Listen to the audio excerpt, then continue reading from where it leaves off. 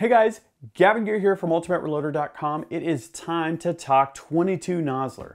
I recently competed in my very first PRS match using this 22 Nosler rifle. You're going to want to check out the two-part series I did on that, on the experience and on the gear. Now it's time to go in depth on 22 Nosler. What is 22 Nosler? Why would you want 22 Nosler? What do you need to do to put together an AR-15 in 22 Nosler? How about the ballistics? And how about the reloading? We're going to cover all that in this video, and then in future videos we're going to get hands-on with the reloading gear. We're going to reload some 22 Nosler ammunition. We're going to check it out at the range. It's going to be a lot of fun. So let's get straight into it. What is 22 Nosler? Simply stated, 22 Nosler is 223 Remington turned up to 11. It's a larger cartridge. It uses the same case rim, so it's going to work with the bolt in your existing AR-15 rifle. It does use a different magazine, but it's got greater case capacity. It's got about 25% more case capacity compared to 223 and 5.56. What does that mean? It means increased velocities. Sometimes that increased velocity can make the difference between acceptable ballistics at a particular distance and unacceptable ballistics, and that was exactly the case in the match that I competed in. I found that with the 70 grain bullets I was using, 223 was getting a little bit questionable at about 700 yards, which was the maximum distance that we were competing at in this PRS match. 22 Nosler took it up a notch, and we were up 1,300-ish feet per second above the transonic range, had plenty of headroom, and it performed awesome. This picture shows the first shots that I placed on steel. In fact, they were the very first shots at 600 yards. I did a quick 100-yard sight-in. I got my G7BC from my RDF 70 grain bullets from Nosler. I dialed it into the shooter app and I was on steel on the first shot. So, I'm a fan of 22 Nosler. Let's take a look at the cartridge and compare 22 Nosler to 223 Remington and 5.56 NATO.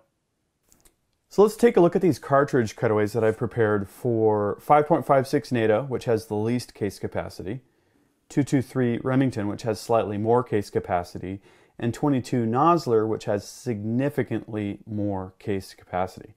Now between 5.56 NATO and 223 Remington, there's kind of two key differences. On the exterior, they're pretty much the same, but the wall thickness of the brass for 5.56 NATO is thicker, and hence it can handle more pressure.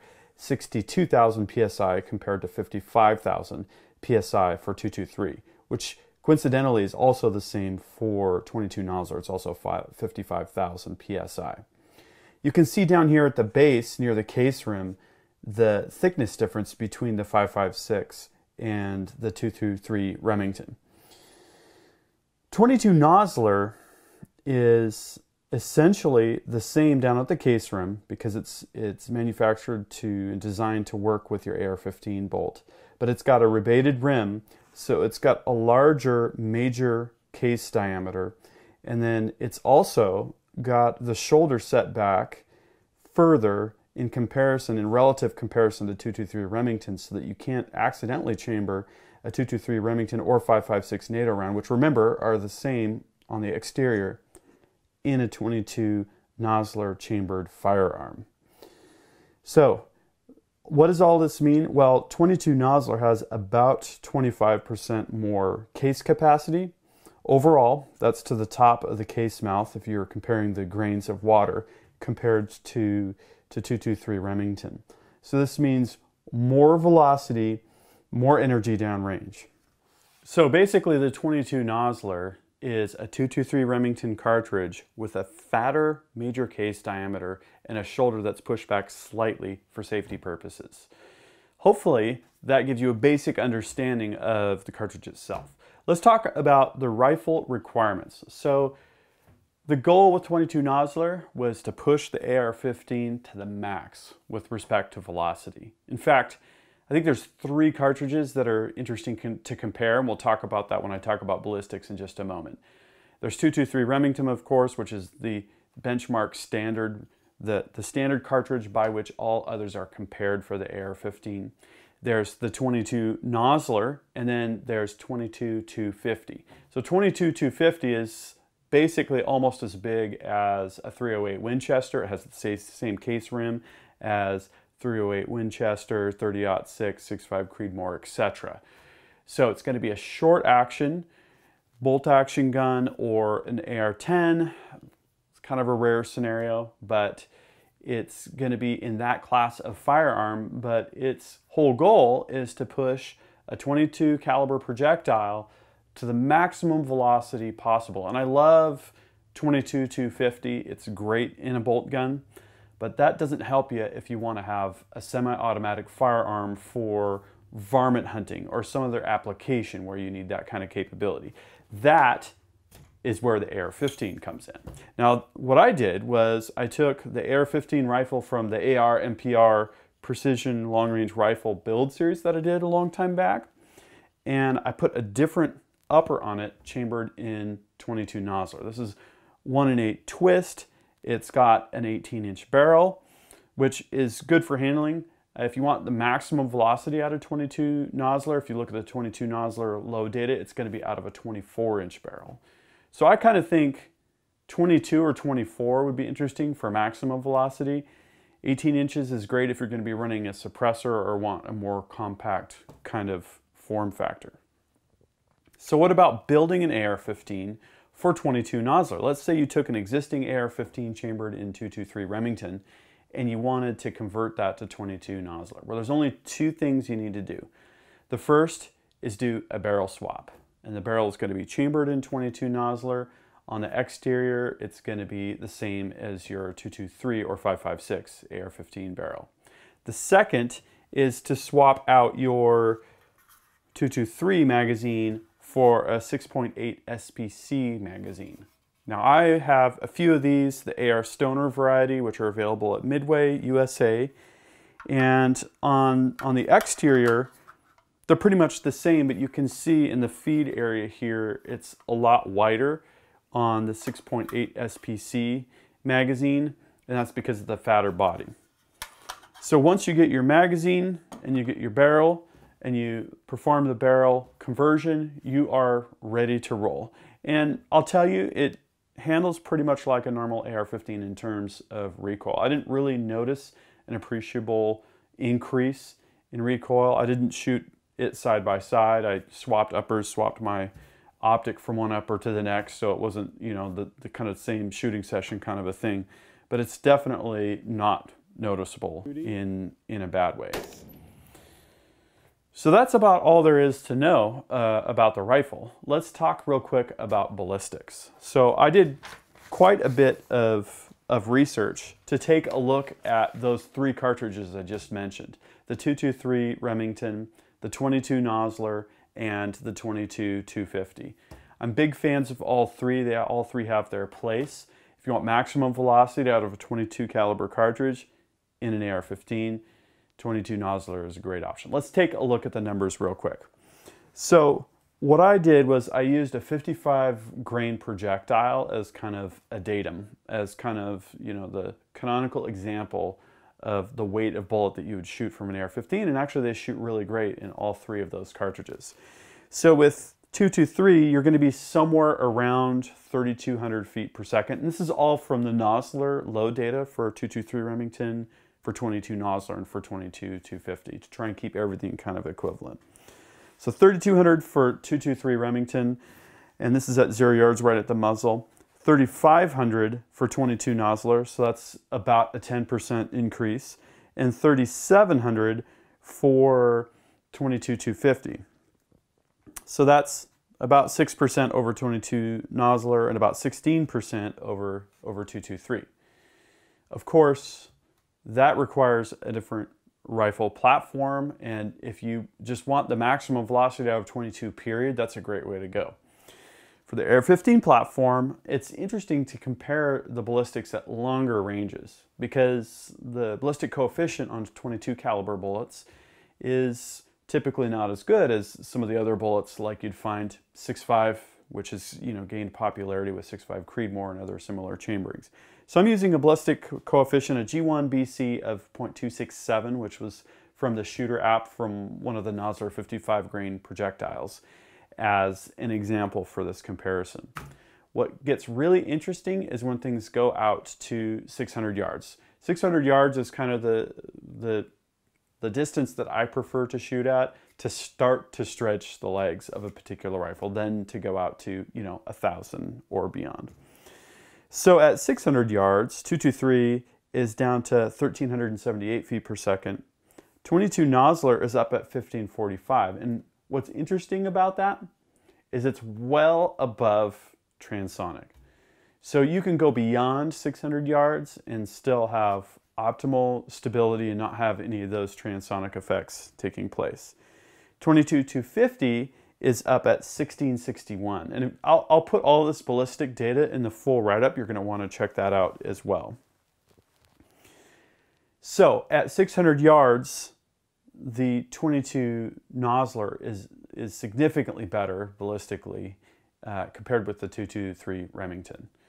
So if you're short of 600 yards and you're doing something like varmint hunting or target shooting, 223 is a great option. At 600 yards or greater is where 22 Nosler is going to really start to take the lead and to show its benefits. At 1,000 yards, 223 is down to 914, 22 Nosler is down to 961, and 22-250 is down to 995. Again, these are all ballistics from the shooter app. I did some comparisons. Same 55 grain bullet with the 3,200, 3,500, and 3,700 feet per second muzzle velocities right at the muzzle. So what does that tell you? It tells me that when that bullet is screaming with a lesser ballistic coefficient, a lower ballistic coefficient, it really bleeds off the speed quickly. And that's where having more speed can be advantageous. And then once you get down to lower velocities, the bleed off, it's a little bit more equivalent. We're all in the 900s across the board here at 1,000 yards. So I would select a different cartridge and a different caliber for 1,000 yards and greater. And again, that's where a cartridge like the 6.5 Creedmoor is awesome, because the bullet is long, it's got a really great ballistic coefficient, and additionally the velocities are a little bit lower. They can be lower, and that means it's less of a barrel burner. So it's all a game of trade-offs. And I think 22 Nosler is a great set of trade-offs and a great set of capabilities for that intermediate long range, 600 to 800 yards type of distance applications. Varmint hunting, target shooting, I used it in the PRS match and it did great. So it's a great cartridge that has a lot of great potential, and what we're going to transition to, I'll cover it briefly in this video, we'll get more in depth in future videos, is reloading for it. Because of course, every rifle is different, every shooting application is different, different bullets can do different things, and really you're going to want to reload if you're really going to get into 22 Nosler. So let's take a look at some of the components here and equipment. So I have the 22 Nosler SB/TC die set from RCBS, that's number 29707. And those are the dies that I'm going to demonstrate in the video. Wanted to make a quick mention.